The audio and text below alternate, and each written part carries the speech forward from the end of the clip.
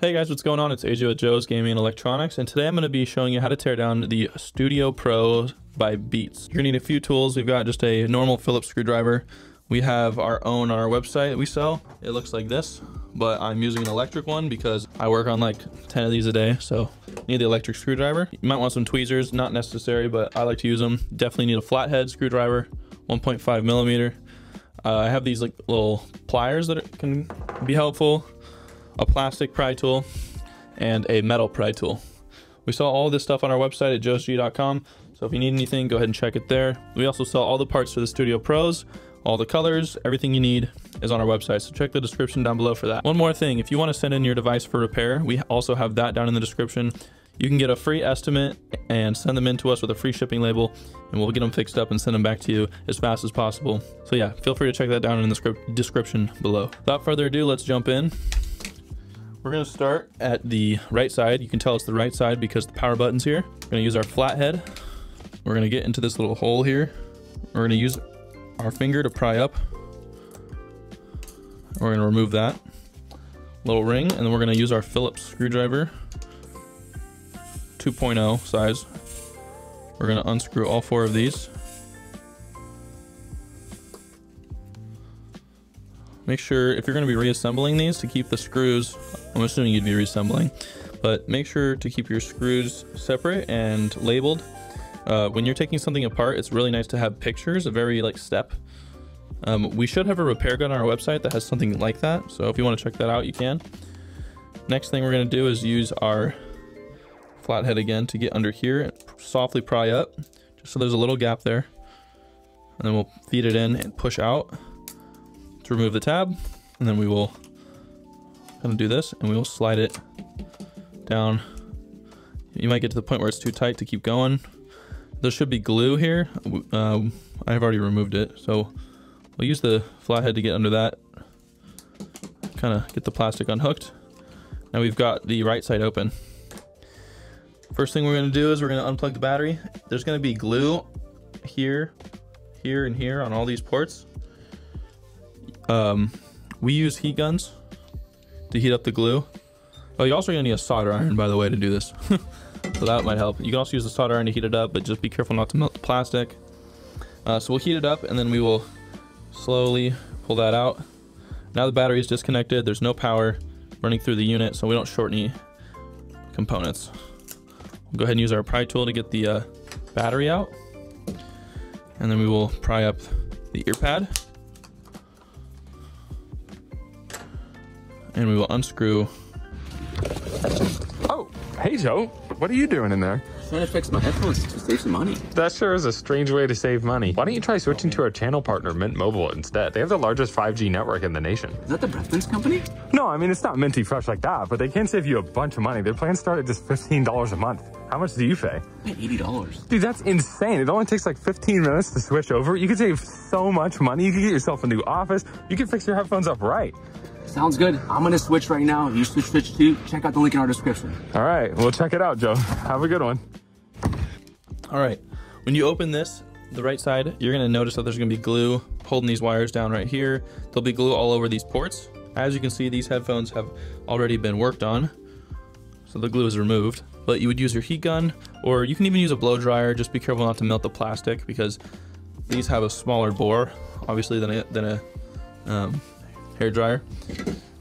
But you can still use it to get the glue up. And then I like to use a flathead and just carefully pry it up. It takes patience. You need to be very patient, or else you could pull up one of the contact points. You definitely don't want that. Now that we got all the glue off, we can use some flux to put on the contact points. Just put them on all of them. We don't need a lot, just a little bit. And then we will heat up our solder iron. I got mine set to 750. Unsolder these. You really just have to kind of tap it, let it melt. Unsolder the MS port, and then the speaker. Careful, the speaker obviously has a little magnetic pull, so you can accidentally hit it with the solder iron like I did. It's not going to damage it, but there's no reason to touch it. And then, oh, there we go. We'll put the speaker to the side, put the solder iron away for now, and then we will unscrew this center, and then we will kind of pull these rubber things out that are attached to the inside panel like that, and feed the wires through. There might be more glue and buildup here. You want to just use a flathead, pull the wires to the side and use a flathead to push it through. Then we'll pull it through all the wires through the inside panel. And now we are just at the power board. We're gonna go ahead and unplug these guys. Again, these will have glue, but let's go ahead and remove this actually. We're gonna unscrew the LED lights, the LED screws to the side. We'll just pry this motherboard out of the, we're gonna very gently get the flathead in there, then use our plastic spudger so we don't accidentally damage the board. Put the outside panel to the side. I have a vice grip I use when I'm unsoldering boards and PCBs. It's not necessary, but definitely helps. But we will remove these ports. I'll show you how to heat these up. You don't want to, I have my heat gun set to 200 degrees Celsius at 50 airflow. Again, that's not super important. Just don't make it too hot. You don't want to melt any plastic. But you see how I keep movement with the heat gun? I don't just hold it in one spot.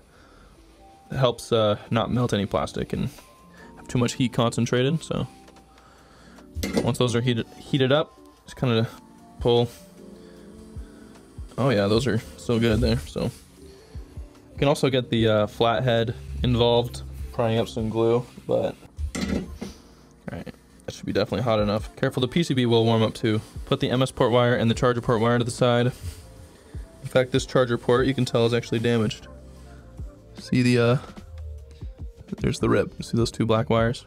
Everything else looks fine. We'll use the vice grip here. That's what we call it. You can actually see the reason we're tearing this down is this main internal wire right here is ripped open.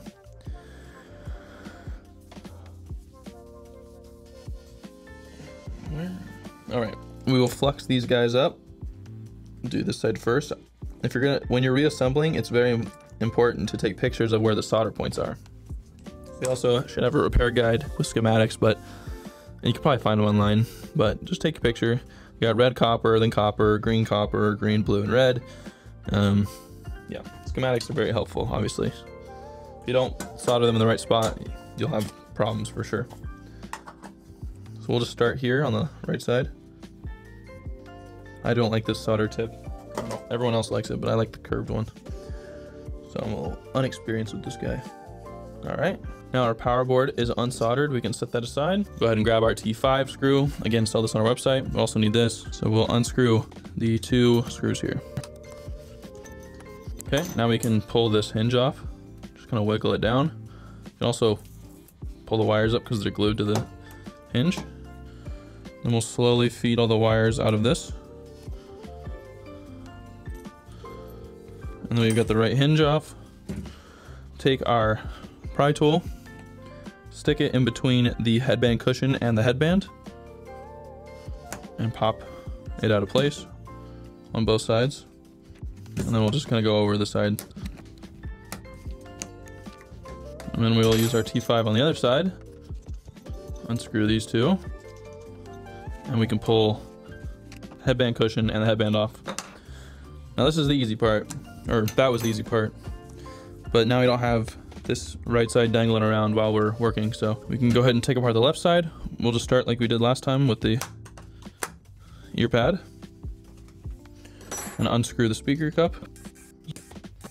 And then these two bottom screws next to the aux port are actually ever so slightly different, so I keep them separate. I don't think it really matters, but might as well keep them separate. So put these two up there. Pop this off. Kind of the same story here. There'll be glue on these ports and glue holding down these ribbons. You'll just use your heat gun again, heat them up, pry the glue off either with your flathead, or sometimes it's easy to get with little clippers. It's everything you want to be doing is gently and slow and nothing too aggressive. Now that the glue is removed, we will just go ahead and unsolder everything. So we'll start on this speaker, put some flux down. Again, solder iron set to 750. Let it heat up real quick. Oh, speaker is falling out of this. Looks like it was removed previously. Remove the MS port. Same thing here. There'll be glue for this aux port wire. And we'll remove it. We'll remove this center screw here. Pry that up. Pull the rubber pieces out of the speaker cup. Pull the wires through. You can replace and remove this aux port. I just leave it in there. It's totally fine. We've got 4 screws on the inside, these silver ones. We'll go ahead and remove those. And we can pull the hinge up, and we have to remove this tab on the left side here. Just like the same on the right one. Pry it up a little bit to get a gap. Feed your flathead through the middle of the gap. Pulls off nice and easy. Then we will open the inside panel, and we'll just do the same thing. We'll slide it down. This one kind of slides out easier, as you can see. Put the left side to the side, inside panel. And then we can go ahead and pull this hinge. I like to pull it through the other way, like this. So I can pull it before I undo the Bluetooth board. All right, now we just have to unscrew the Bluetooth board. Now that the Bluetooth board is unscrewed, you can pull it up, and there'll be some glue holding this down. Heat that up, pry the glue off, and then you can just lift it up. We can unplug all these once we heat them up. And that glue is tough on these. Okay. Careful, the PCB will be warm. I think these have already been removed, maybe not. Nope. So we'll just heat these ones up too. Now all these ribbons are removed, just so you know. Aux port, speaker, MS port, and then the other MS port. Remove the left outside, put that to the side. And then we will vice grip our Bluetooth board. Pull this protective heat tape off. Oh, it looks like this Bluetooth board's never been worked on because we still have the glue. So now I can show you guys how to remove the glue off. So we'll get it pretty tight. Also, you don't need this, but it definitely helps, especially when removing the glue for it to be stationary. We'll use our heat gun. I'm going to turn this one up actually to 250 now that there's no plastic really in the way. So we're at 250 Celsius. And I like to start here at the bottom. So I'm just going to do these. We're going to get it nice and warm.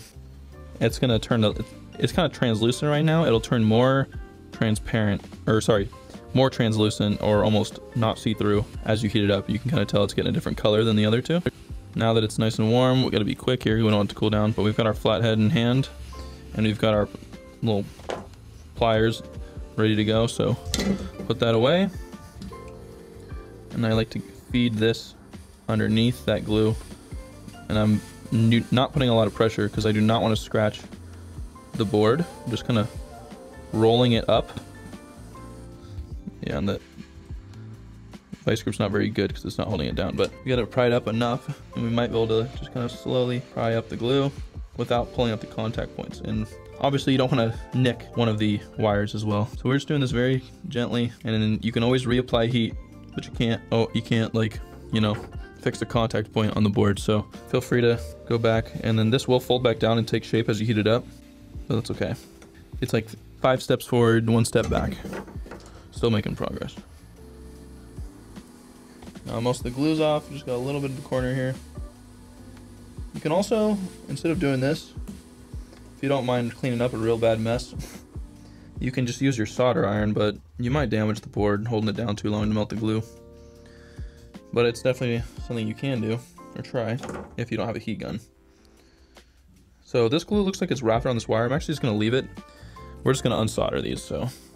Get some flux on those guys, and we'll get our solder iron ready, and we'll just kind of hold them at an angle like this, and then we'll clean these guys up real quick. At least I like to clean them up, just because, especially when you're like, we'll be selling these to customers.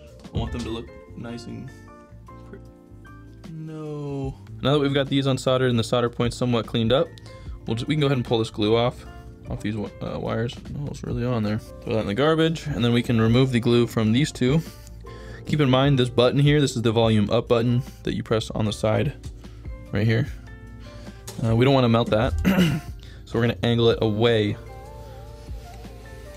from the button. Again, we're waiting to see the change of color or transparency, I guess, on the glue. That's how we know it's starting to heat up good.